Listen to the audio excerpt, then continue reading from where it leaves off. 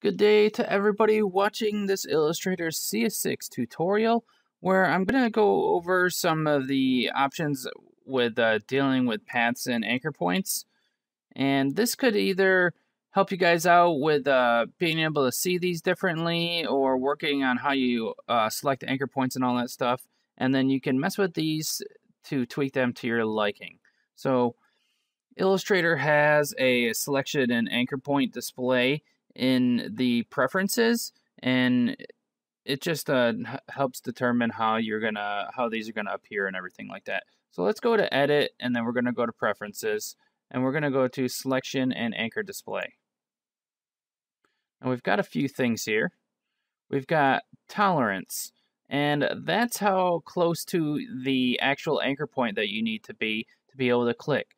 If you set the tolerance to like 100 or something like that, you can click over here to the right of the actual point, it'll still select the point. The lower you get, the closer you have to be to the point, and the higher it is, the farther away you can be. Now the second one here is object selection by path only.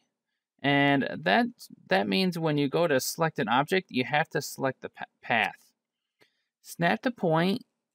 If you turn that on, you can snap to other points in the object, and it'll pretty much come pretty close to the actual point. Let's go down here into the anchor point and handle display. Now these are the different ways that you can show the different anchor points.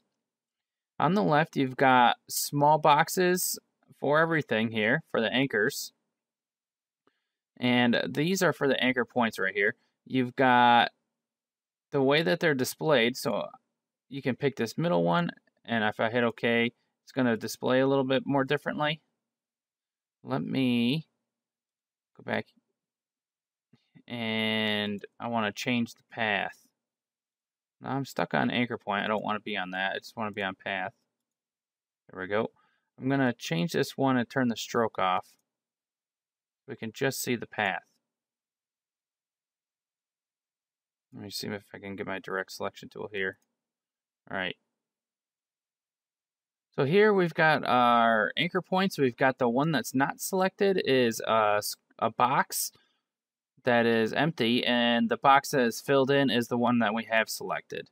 Let me go back to the preferences, and we can see how these are going to get changed.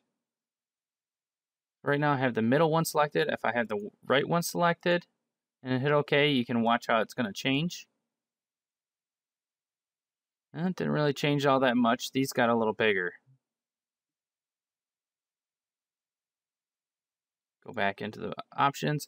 We can also display how the handles are shown. Do you want two little small dots as your handles? Do you want two bigger filled-in dots, or do you want two large circles that are filled up? Here, I'll click on it and then hit OK.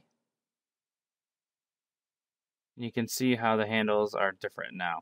It's all up to you how you like it. I actually like this setup the best.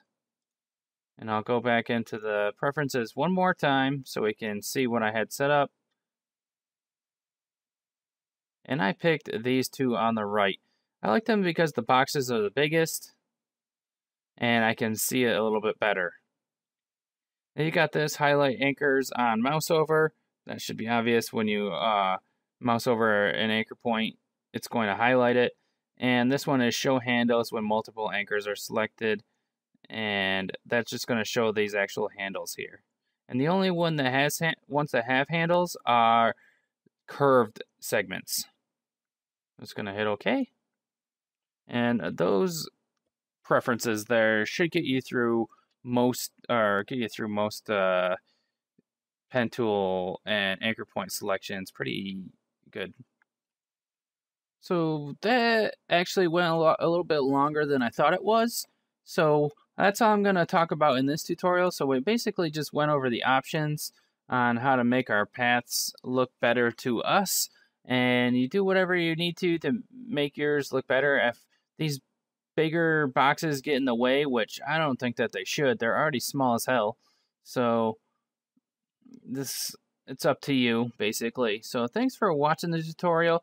Give a thumbs up if you learned new stuff about how to use your anchor points, and that's it. See you guys later.